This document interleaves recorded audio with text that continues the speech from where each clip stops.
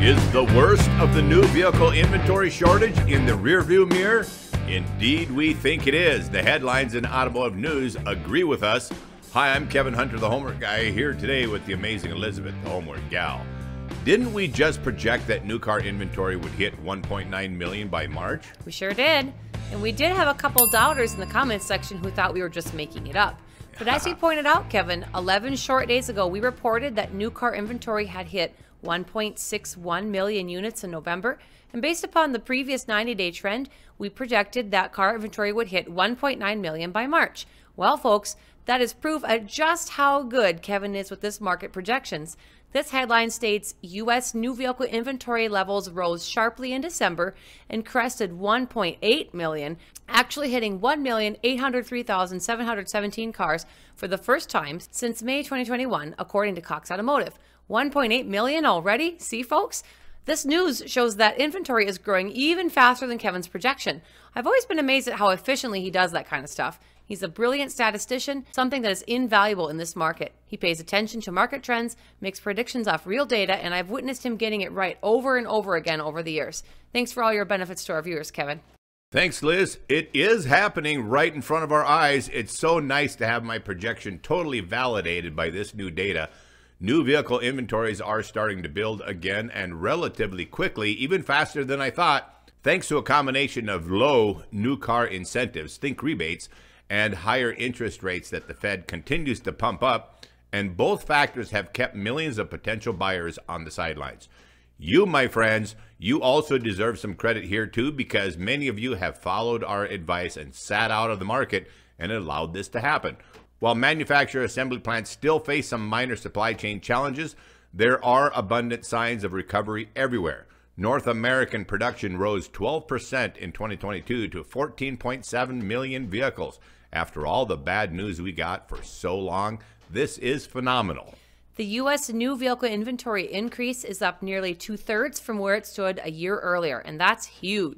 Not all brands or segments are building at the same rate, however, which explains why some cars in some markets haven't dropped. And yes, there are some dealers still hanging on to their very stupid market adjustment fees. Yeah. But literally nobody should be paying market adjustments right now, not a soul.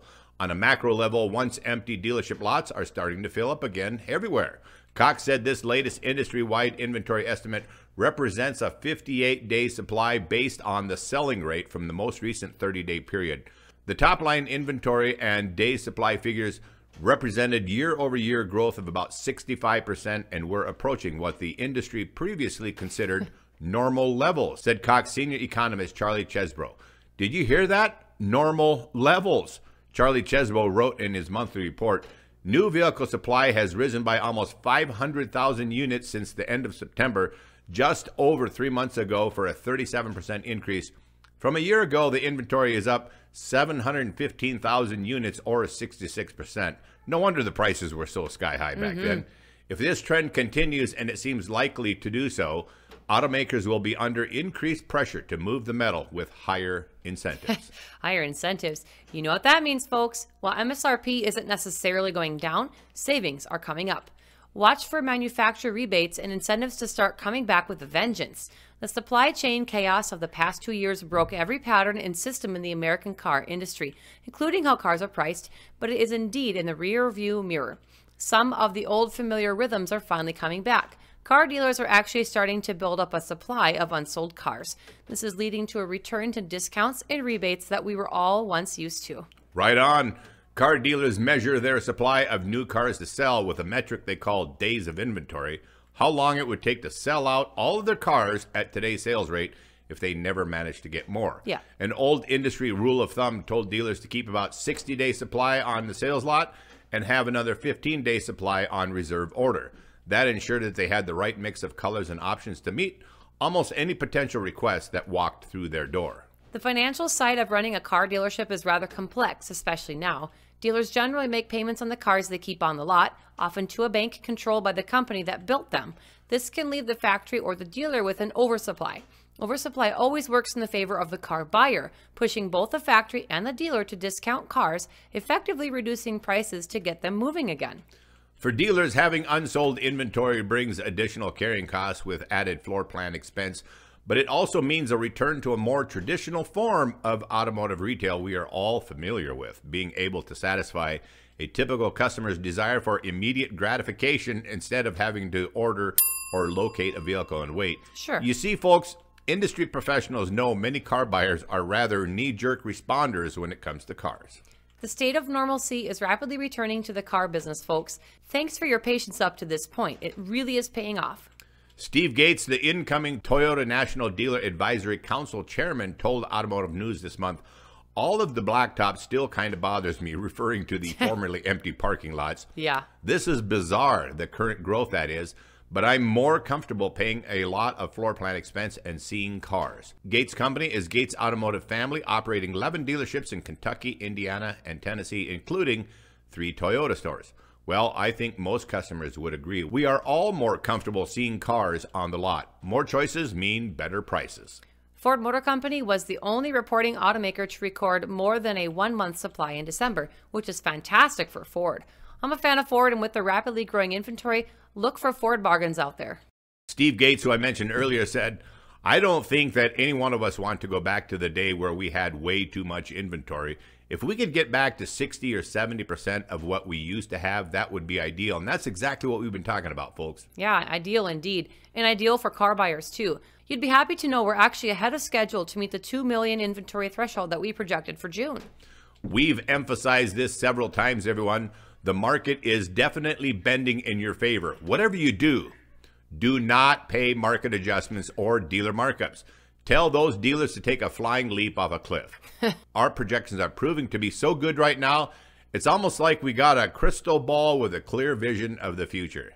Hang in there, everyone. The car industry is quickly returning to normal, and it's dragging the most stubborn dealers with it, even if they are loudly kicking and screaming along the way. Yes, some of them are a bit like spoiled, rotten little brats. I'm just delighted that we're able to share more good news with all of you. 1,803,717 vehicles in inventory, and that's a 58-day supply. This is amazing news to start off 2023 and a fabulous way to close out 2022. The bottom line is, every time you click on one of our videos right now, the Homework Guide channel, it's like getting a pocket full of free money. If you'd like to show some gratitude to us for our great car market updates and car buying advice videos like this one, the links for tips appearing on the screen will be easy to find in the description box down below. PayPal, Cash App, and Venmo. Our tip system was suggested to us by you, our viewing audience, generous people. Ask for a way to donate to support our mission.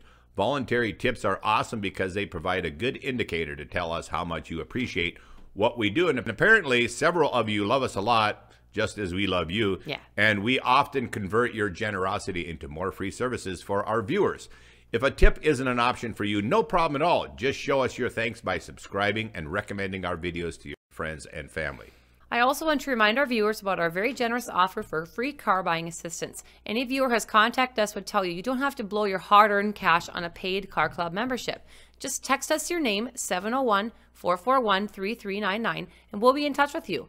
Also, if you're on Facebook, drop by and give us a like and a follow. And don't forget to visit our website too. There are so many free resources for car buyers there right now, it's mind-blowing. Yes, and many people comment on our videos that they'd love to have Liz's help on their car deal. Liz is the one who monitors that line, the 701-441-3399. So you get Liz, guys. Make sure you get in touch with her.